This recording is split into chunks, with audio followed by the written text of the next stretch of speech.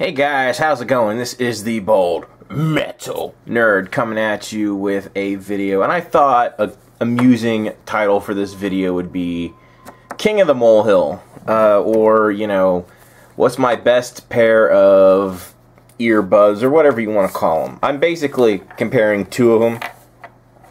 One of them are just the stock Apple Earpods. Yeah, I finally found them, right? They came with my iPod Nano, which of course was also the device I used to test these these headphones with. So we got the earpods, and then the other thing we got is actually a pair of Puma earbuds that I got for free from Vigil a while ago. They come in this cool little draw pouch thing, and there's the headphones themselves. They also come with, what do they come with here? Different earpieces, right? Now, supposedly, which is nice that they come with some extra, extras. What is supposedly the main thrust of these Puma ones is they're supposed to stay in even during intense workouts. That's one of their main selling points. Well, that just is patently false. These do not stay in my ear all that well when I'm moving around. If I'm sitting still, they stay in fine, but if I'm up and moving around, these things will pop out of my ears fairly regularly. I have to, reinsert them, yada, yada, yada. So, but anyway, I'll just give you a quick look at them here. So, we got they're the flat style cord. We got the phone control button thing there, whatever. Moving on, it's just more of the flat, and that's basically it. Then we got the plug-in for the headphones, and that is basically it. The retail on these is about $15 or so. I think they were originally $30 when they came out, $30 or $40. They've dropped in price. And of course, here are the Apple Earpods, which Apple claims are ridiculously great. I'll get to sound quality here in a second. They're decent, they're about the same as the Pumas as far as staying in your ears. They'll definitely pop out of your ears as well if you move around a lot. They're hard instead of soft as far as the actual, they also, since these are the version that came with the iPod, they don't have any integrated controls, which I really don't care, honestly. But yeah, these are it. Obviously, they're hard. Not much to say, whereas these, show you the close-up here of the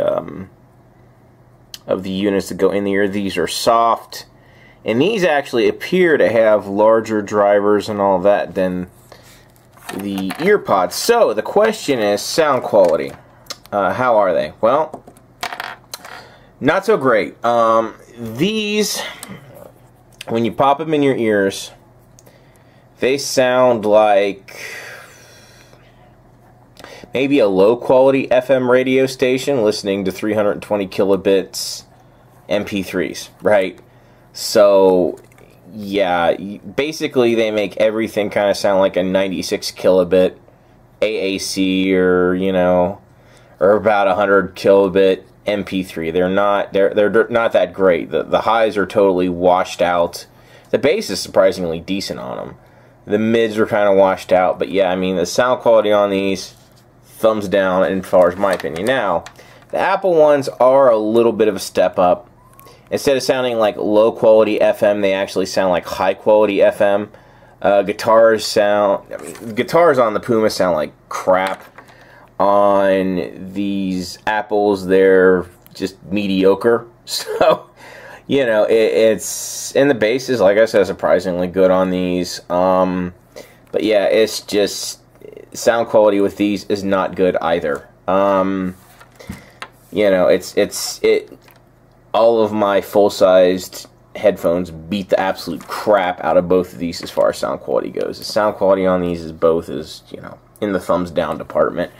And honestly, I don't even really think these kind of qualify as good enough audio. The fidelity is fairly poor. These makes everything sound like 128 kilobits. MP3. So, you know, don't buy, if you're gonna use these types of headphones, guys, basically what I'm saying is don't worry about the quality of your audio, or I'm sorry, your source files, because these are not going to be able to reproduce any high quality audio. They just can't. It's beyond their capabilities.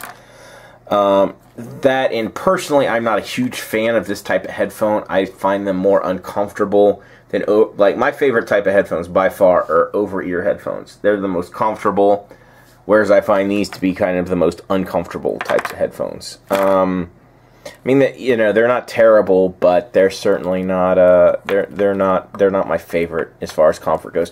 Now, I do know that there are high quality in-ear headphones that exist. I heard there are some mono-price ones that are supposedly, you know, cheap and really good. But again, I'm not a huge fan of this type of headphones, and I'm not willing to, you know, spend money just to find out. But anyway, if you guys know of any high quality in-ear headphones that are affordable, let me know in the comments below just for fun. Let me know generally what you think of in-ear headphones, earbuds, whatever you want to call them. Again, I'm not a fan of them. You know, anyway, that's basically going to wrap this up. As always, if you did enjoy what you see, please thumbs up, share, subscribe, all that fun stuff. Thanks for watching. I'll catch you guys next time.